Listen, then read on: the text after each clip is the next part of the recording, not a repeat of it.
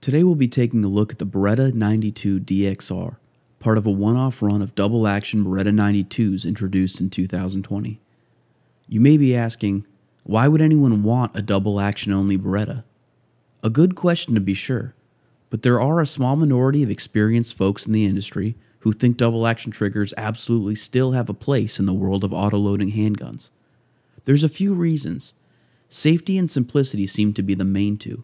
You have a long, deliberate trigger pull, and you don't have to worry about managing a decocker, which, despite what you may think about your own gun handling skills, has been an issue with many traditional double-action or DASA users who have not received proper training, and this is even more so in stressful situations.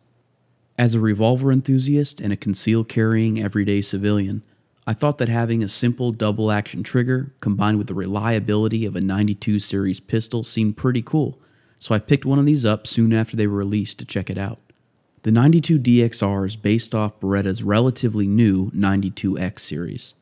At its core, it's a standard 92 slide with a 4.9-inch barrel. It has a railed 92X grip frame which has the Vertec grip profile.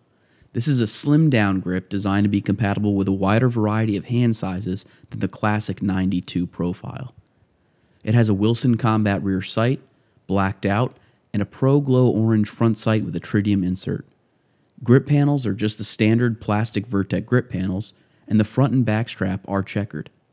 Out of the box, I was really impressed with how this 92 felt in the hand.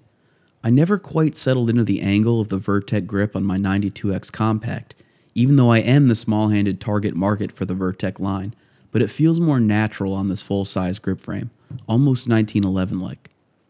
I also think Beretta hit it out of the park with the stock Vertec grip panels here.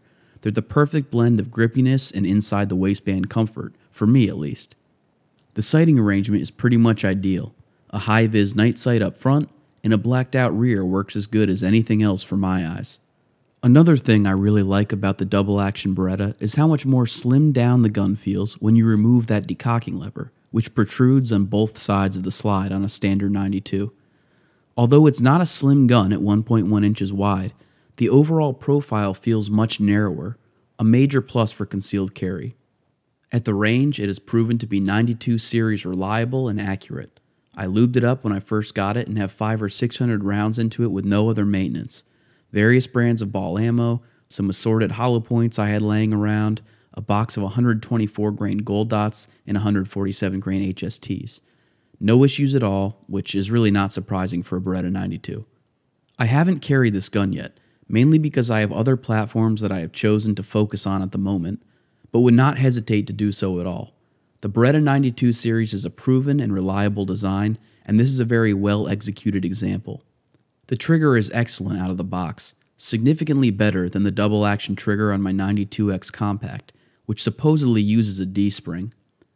I am accustomed to double-action triggers because I shoot a lot of wheel guns, but if you are coming from a striker-fired background, there will be a period of adjustment. Nothing some dedicated dry fire can't fix. I've seen some folks on the net who have sent their DXRs to Langdon Tactical for a trigger job, and I imagine the result would probably be about as good as a double-action Beretta trigger could get.